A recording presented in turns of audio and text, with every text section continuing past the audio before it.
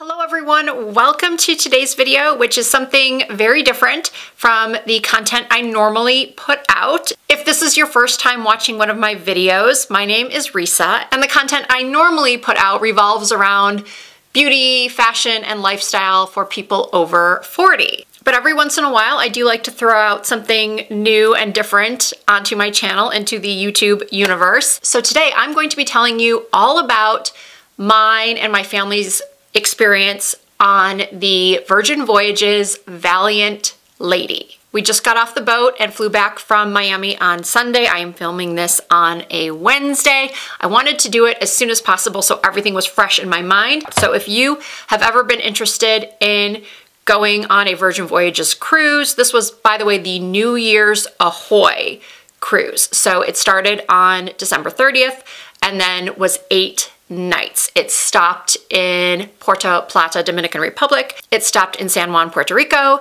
It stopped in St. Croix and also the island of Bimini in the Bahamas. Virgin has a very, very nice exclusive beach club on Bimini. So with me on this cruise was my husband, my 2 kids, ages 19 and 22, my sister and her husband, and her 3 kids, ages 19, 22, and 24. One of my cousins, who is 19, also joined us, and then we also had some friends on the ship. 2 couples, one of them has kids who are also 19 and 22. So we had a lot of young people with us. By the way, if you did not know this already, it's pretty important to note, Virgin Voyages is adults only, 18 plus. So you will not find any children, toddlers, babies on this cruise line at all. And that, I believe, is one of the biggest draws towards Virgin Voyages for a lot of people.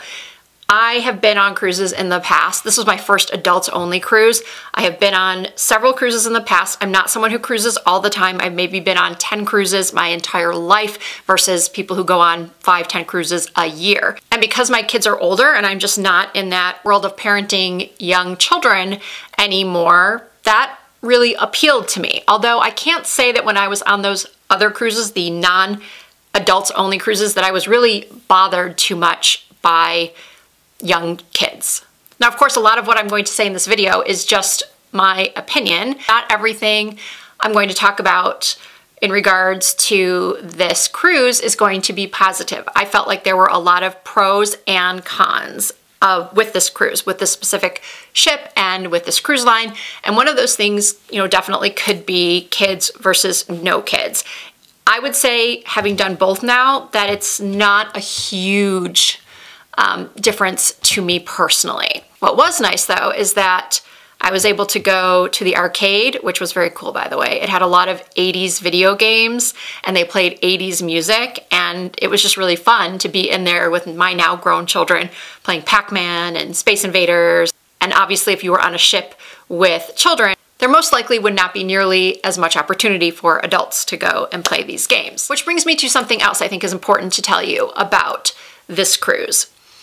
I would call it a very much, at least the sailing was, very much a Gen X, which is me, and millennial cruise. I really did not see many people over the age of 55, 60. Of course, there were some, but overall, I just felt like the age range was mostly 30 to 55. I definitely feel like if my 19 and 22-year-old kids and nephews and niece didn't have each other, they probably would not have had nearly as much fun, because there just wasn't a lot of, even though it was a Christmas time, New Year's holiday cruise, there just weren't a lot of late teens and early 20-somethings on this ship. They did find one group of 20-somethings that were also traveling with their parents on the cruise. I actually think my husband looked up the median age of Virgin Voyages, and it was people, I think, around 45 to 50 years old. And that's exactly where my husband and I fall. I'm 50, my husband is 52, my sister is a couple years older, our friends are around the same age. So yeah, very much a Gen X millennial cruise. Let me tell you about the booking.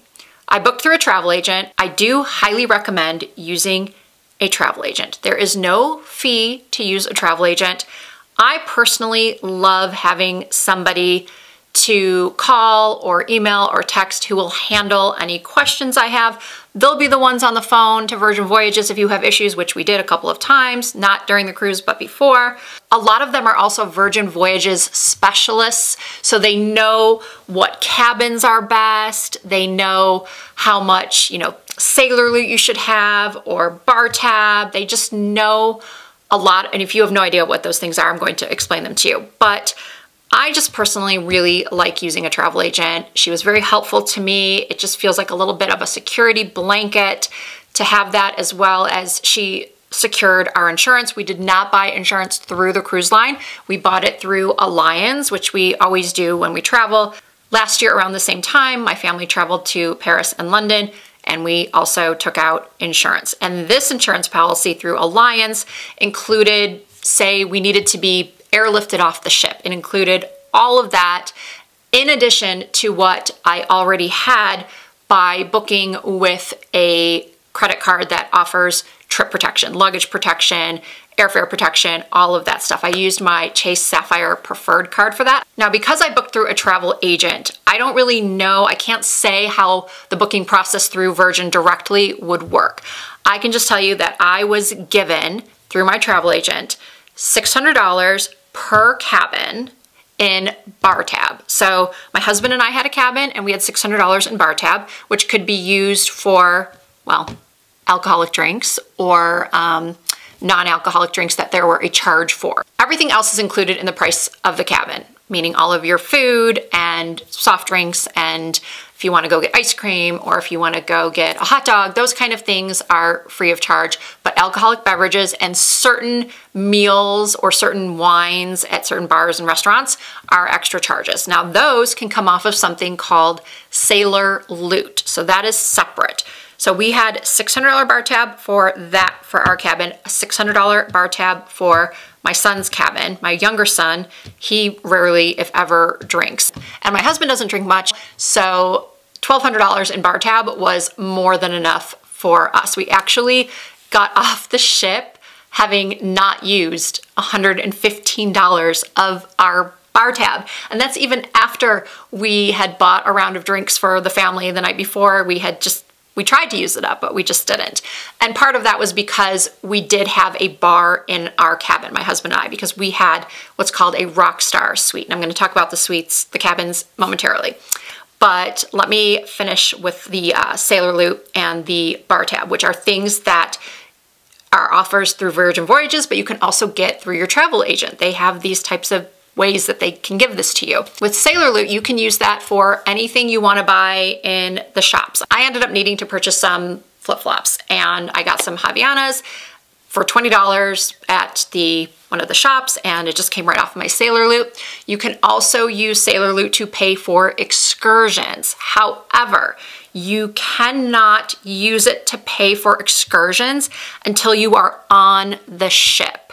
So my sister booked an excursion for her kids before we got on the ship.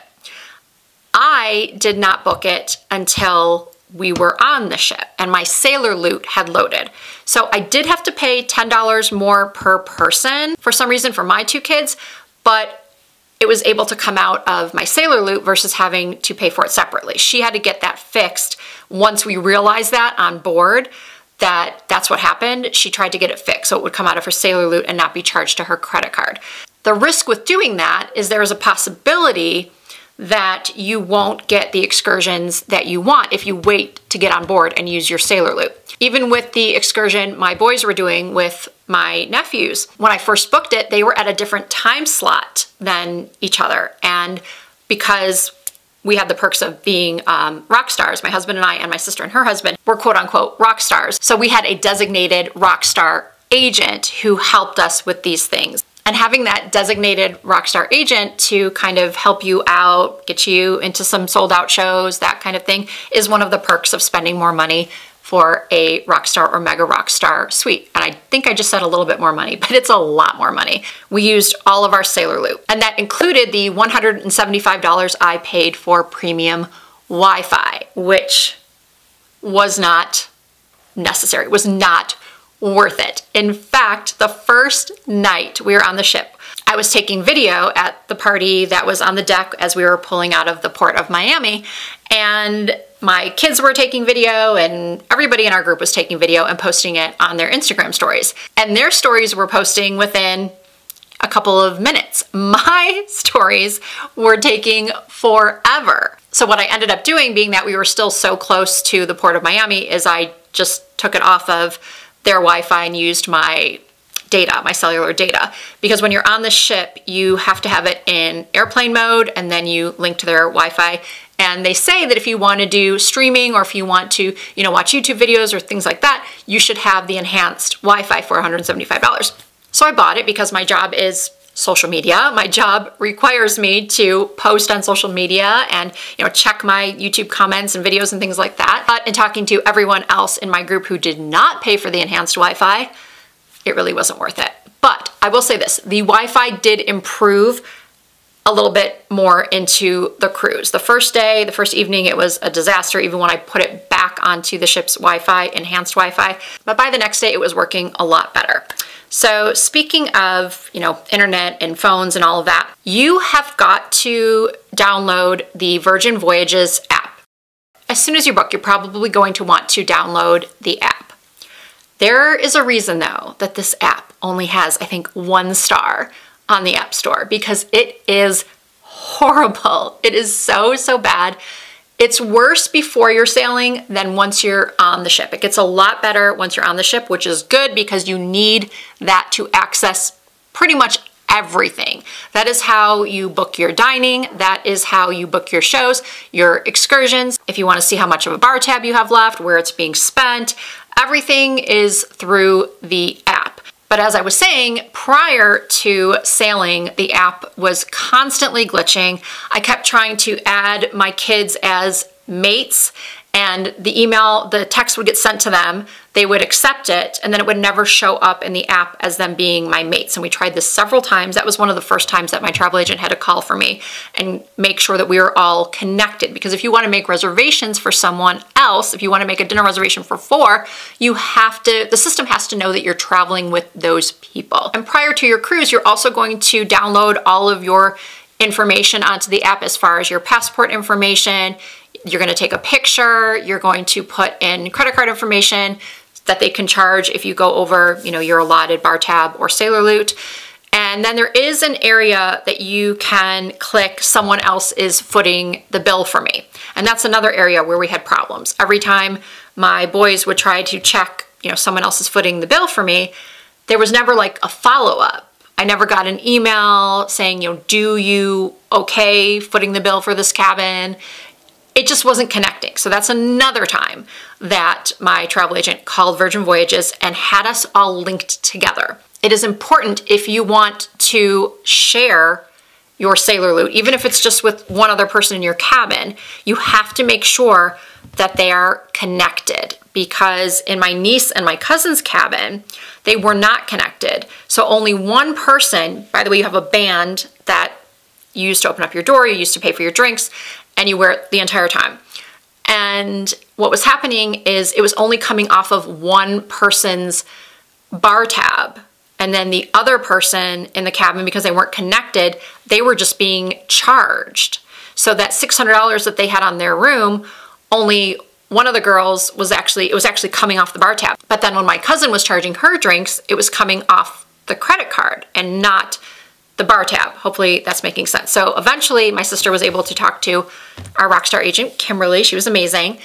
And she was able to get that fixed. So you do want to make sure everything is linked. So if it's just you and your spouse, significant other, whoever, and you want to be sharing the responsibility of, you know, having that sailor loot be used and just any charges, make sure that you're all linked. The only downside was that I was the only one for some reason that could see the charges. As soon as everybody was linked, if one of my boys or my husband went onto the app and tried to see like where they were at or where they were spending, they couldn't see it. Only I could see it. And I could see you could sort it by sailors. You can see what everybody was purchasing.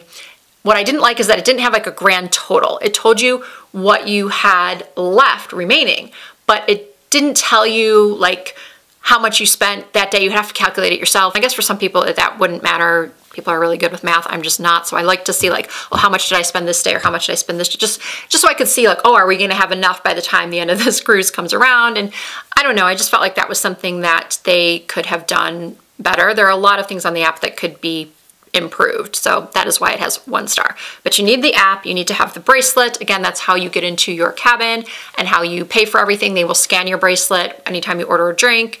And so now let's talk about the cabin categories so you understand, if you're not familiar, what I'm talking about when I say we were rock stars. So on Virgin Voyages, you can get an insider cabin, which is your typical cabin that you think of on cruises without a balcony or even a porthole. It's just an insider. I call it like a closet.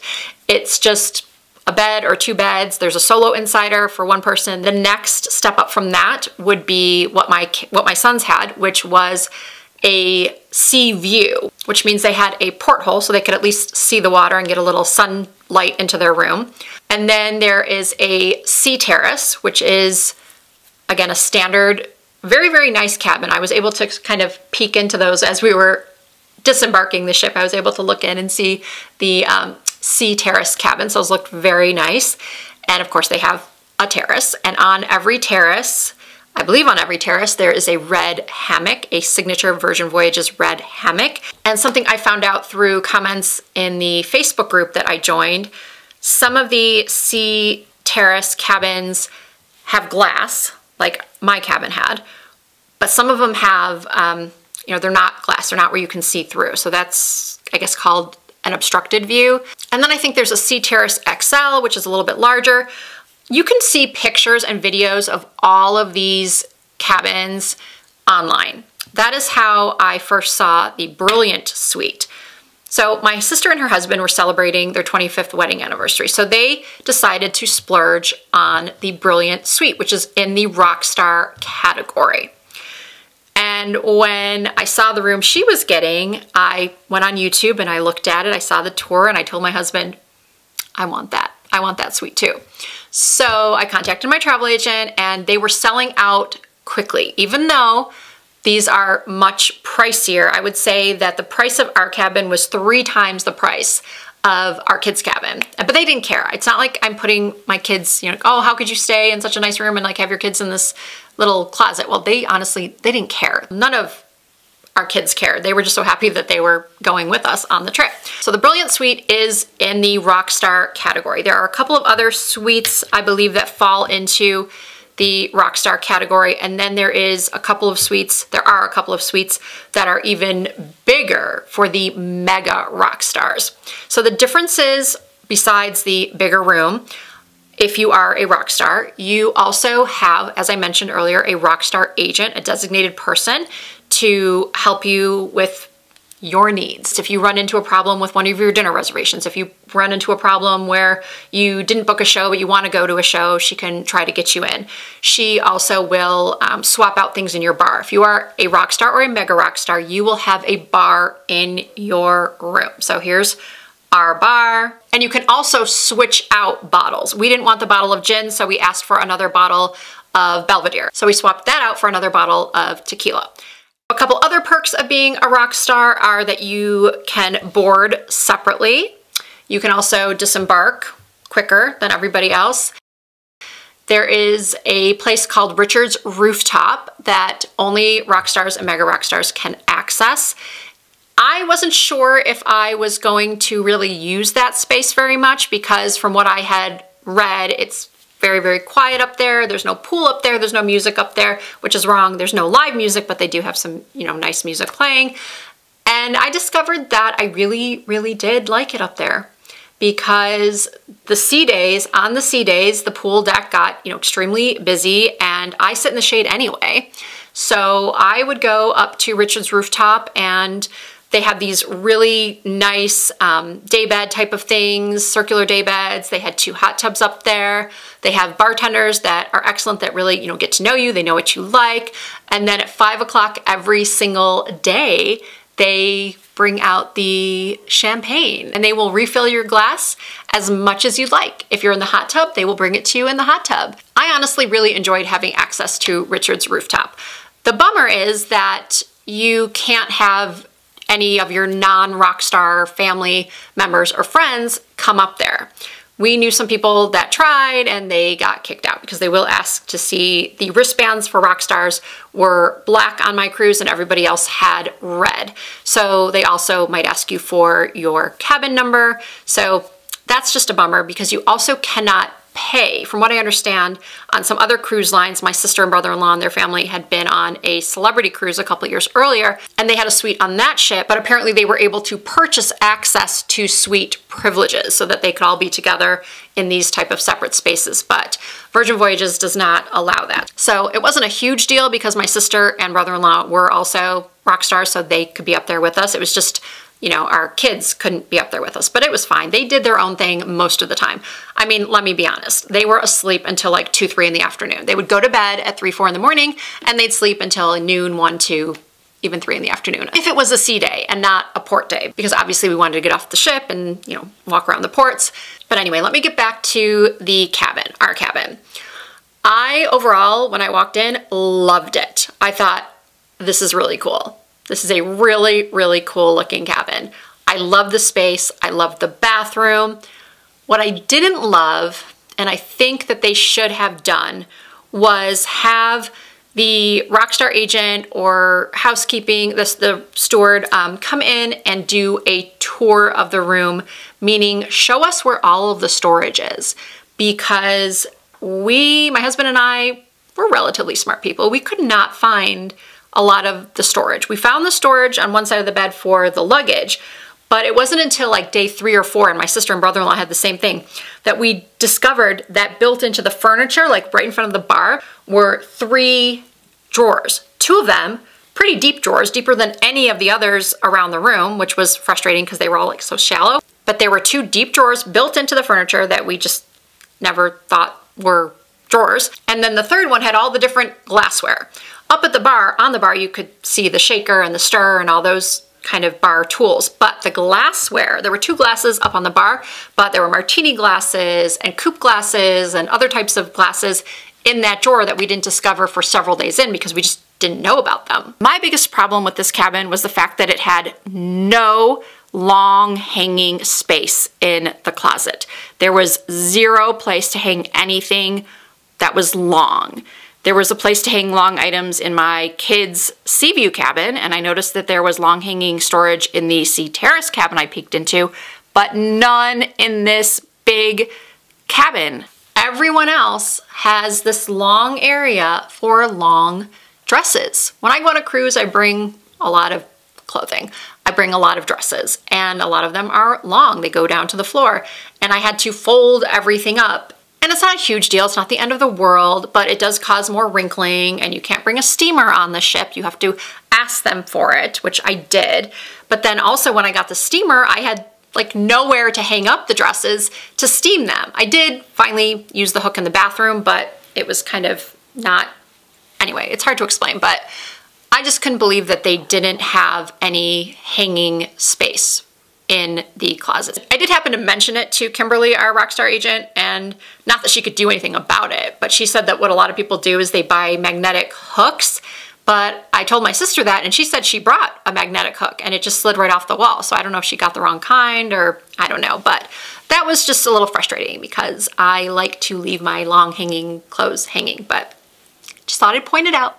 Okay, let's talk about the food on the cruise. Now, but as you know, everybody's taste in food is different. Everybody likes different things when it comes to food and entertainment and all that. So the food on the ship, there's no main dining room. Like in all the other cruises I have ever been on, there has been one main dining room where you could do an early seating or a late seating, and you got to know your waiter and the wait staff. And back when I used to cruise with my parents in the 80s, late 80s, early 90s, we had a designated table as well. When I cruised, I think in 2019, there was a dining room, but we sat at a different table every night. So on Virgin Voyages, you do have to make dining reservations, and you can book your dining reservations. I think it's 60 days out from your cruise if you are a non-ROCKSTAR. I think ROCKSTARs get 2 weeks more get access to book everything 2 weeks or 3 weeks earlier. I can't remember. My sister's travel agent had actually originally done all the bookings for us because it's not that easy to maneuver everything when you have a large group of people in a bunch of different cabins, but somehow it worked. We had reservations every single night. We really, really enjoyed all of the restaurants, some better than others. Our favorites were the Italian restaurant, Extra Virgin, and then we also really liked Pink Agave, which is the Mexican restaurant. We were sort of on Razzle Dazzle. It was fine. We really enjoyed the wake. I had a steak there every time I went, which was 3 times. We originally were only going to go twice, but we passed on Test Kitchen. Now, Test Kitchen, people either love, love, love, think it's the best thing ever, or they hate it. Test Kitchen is supposed to be Virgin Voyages' idea of a restaurant for foodies, for someone who is interested in, you know, Michelin star restaurants. Small portions, but very unique dishes. Like they had asparagus ice cream, asparagus sorbet, and they have 2 different menus. There's an A menu and a B menu. One is venison and something else, and I can't remember. The other one was salmon. The friends that we knew who were on the cruise, they basically gave us the scoop on Test Kitchen, and they know me and they know my kids. I mean, I'll be blunt, we're just not foodies. Especially my boys. Give them a steak and some potatoes, or even, you know, some chicken fingers. They would much rather have that than a small bite of something, you know, really fancy and unique, and the word I want to use isn't coming to me, but I think you understand what I'm saying. So once I heard about that, I knew that especially my youngest was not going to like it. So I canceled that reservation, or told my sister that we weren't going to be going to that, and were able to have Kimberly get us a reservation at the wake, but she couldn't get us one until 9 p.m. Their dinner was like at 6:30, and from what I understood at the time was that it can be a 2.5 hour dinner at Test Kitchen, especially if you do the wine pairing or the cocktail pairing, because that's, our friends said that it was like a 3.5 hour dinner. Theirs ended up being, because my sister and brother-in-law and their kids still went, as well as my older son. He wanted to at least check it out. So he went, and their dinner was about 2 hours. My son came to the wake where I was eating with my husband and my younger son and was like, yeah, that wasn't for me. I'm starving. I need to order with you guys. So thankfully, even though our reservation was at 9 p.m., we went early and were able to get in early, and then they sat us in an area that they could kind of squeeze in. We could squeeze in the 4th person. So he ended up eating another dinner after that dinner because he was still starving. And then the other restaurant we didn't eat at was Gumbae, which is, I think, Korean barbecue. And I was a little bit bummed about that, but it's not a big deal. The reason why we didn't make a reservation there is because my nephew has a severe allergy to sesame seeds, anything with sesame. So, by the way, they were very, very good about asking for food, about food allergies. Every single time we sat down at a table. That was the second thing they said. First, they introduced themselves, said, you know, welcome everybody, I'm gonna be your server. Does anyone at the table have any dietary restrictions or allergies? Every single time, without fail. So we always said, you know, that my nephew has sesame allergy, and so my sister felt like, for some reason, that restaurant in particular just worried her, so yeah, we just never made a reservation there, but maybe if I go on another Virgin cruise, I will check out Gumbae because people say it's very, very good. But I felt overall that the food was, you know, great. I was not a huge fan of the breakfast that I would get brought to my room. Oh, that's another thing that you get when you are at the ROCKSTAR level. They have something called Ship Eats, which there is a delivery fee if you're not a ROCKSTAR, but I think, again, from what I've read on the Facebook page, which is very helpful, by the way, there's some misinformation there, but overall, it is pretty helpful to join. So people were saying that if you are not a ROCKSTAR and you order Ship Eats, if you order like one paid for item, meaning like there's a charge for a special juice, you won't have to pay a delivery fee.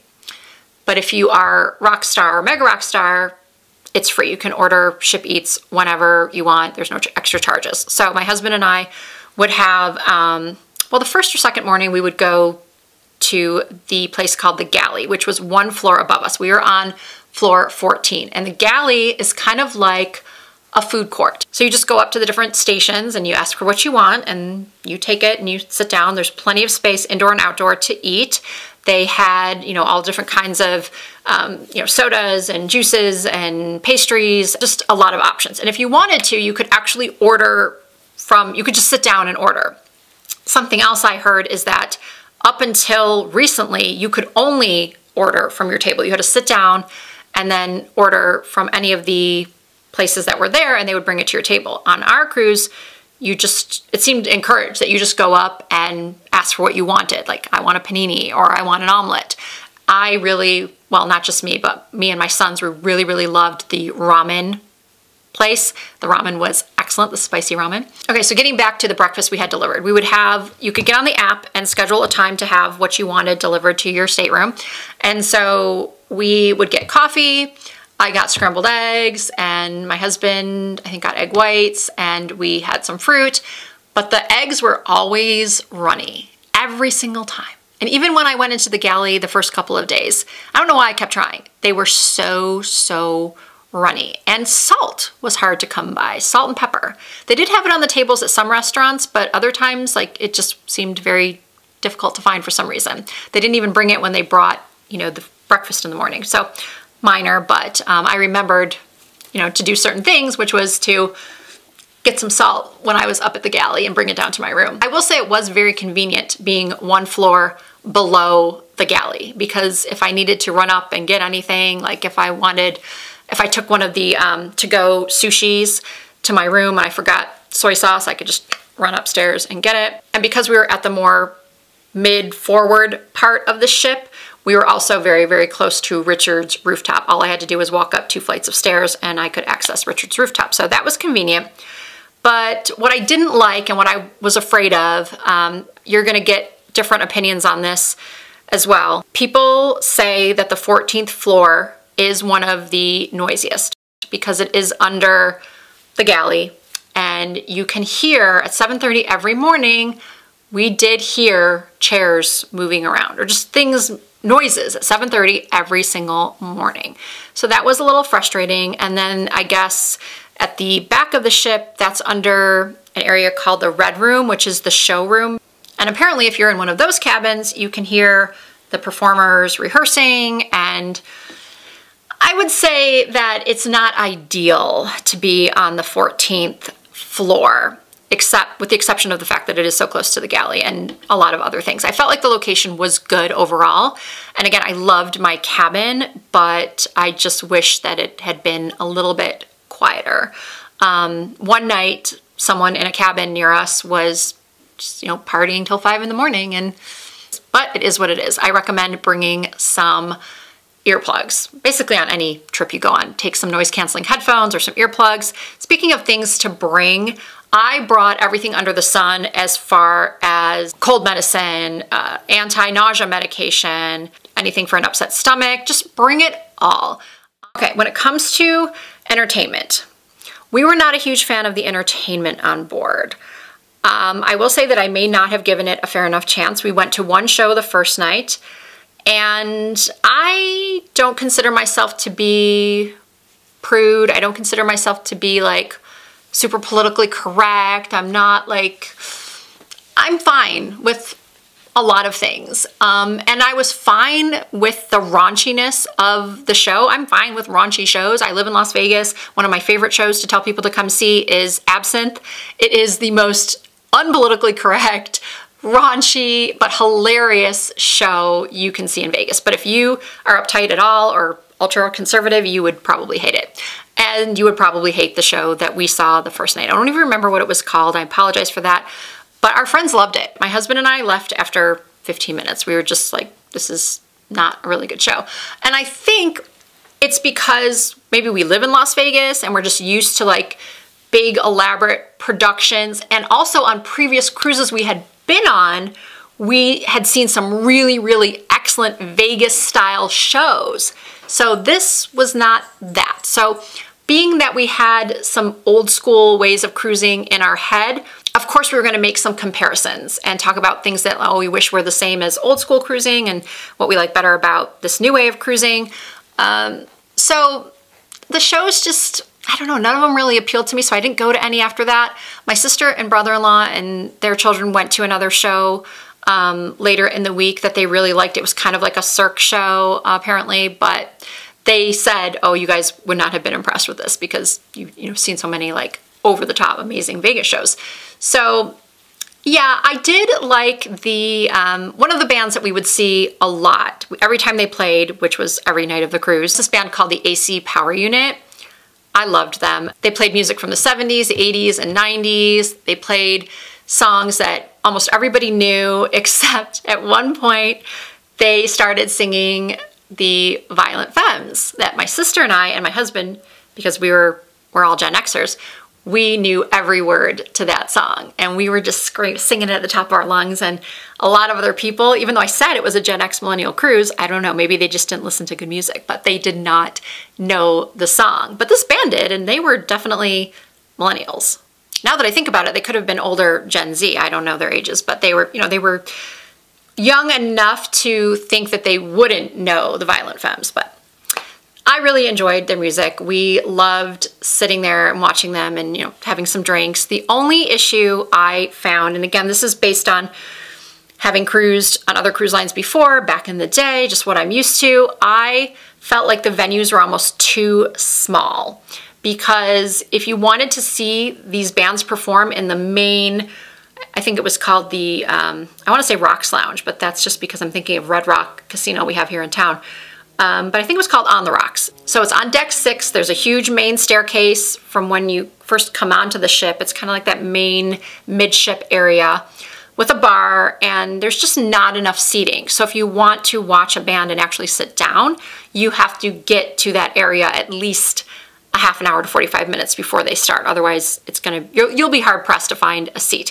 I would say that their venues could be a little bit bigger. Same thing with the show. You had to book in advance. Sometimes they sold out. Sometimes you could get in, like my sister and her family did at the last minute, because people don't show up. They decide they don't want to go to the show. But even when we were in that red room the first night, my husband and I looked around and thought, this is much smaller than what we're used to on other cruise ships, like big showrooms. So yeah, I also felt like, as far as other spaces like bars and things like that, excellent.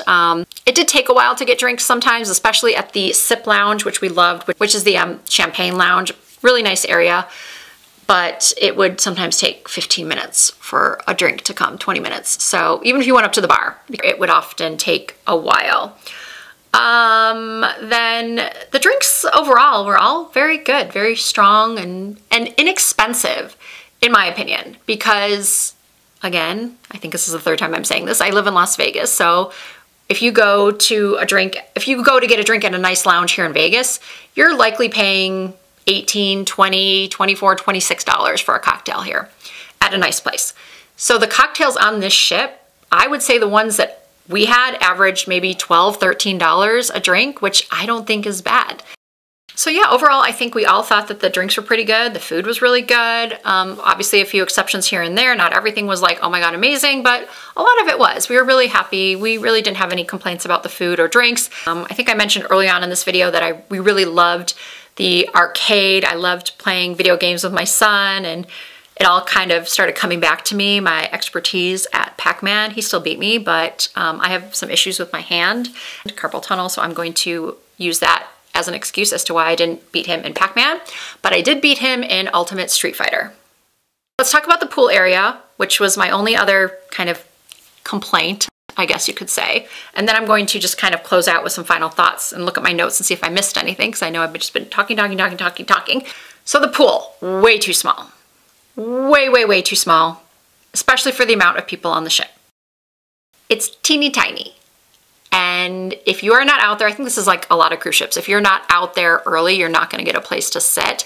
I wanted to sit in the shade. So my husband and I got out there at like 10 a.m. and there was an area, and this was on a sea day. We found like a little booth area that we could, lay down on in the shade. And then the second sea day, there was one point in the cruise where we had 2 sea days in a row. And on the second one, we found another area called the dock house. It's a bar, and it's a place to eat. And then out there is just some nice day beds with umbrellas. So we really liked that location for the second day, because if you're not sitting in the sun, you don't really need to go into the pool anyway. I mean, I don't know, some people do. There was something else that looked like a pool near the main pool, but it's like a big hot tub, I guess. They call it one of the world's largest hot tubs. But when I'm hot and sweaty, I don't want to go into a hot tub. That's just me. I did go into the hot tub up at Richard's rooftop, but it was kind of like more in the evenings when the breeze would pick up, and I don't know, I still don't love going in a hot tub when it's super hot. But the point is that the pool is tiny. It is the tiniest pool I have ever seen on a cruise ship, and there's only that one. All right, so let me close this out with a few final thoughts. I talked about the food, I talked about the service, entertainment, small venues. Oh, lack of restrooms. Oh, that was really, really frustrating.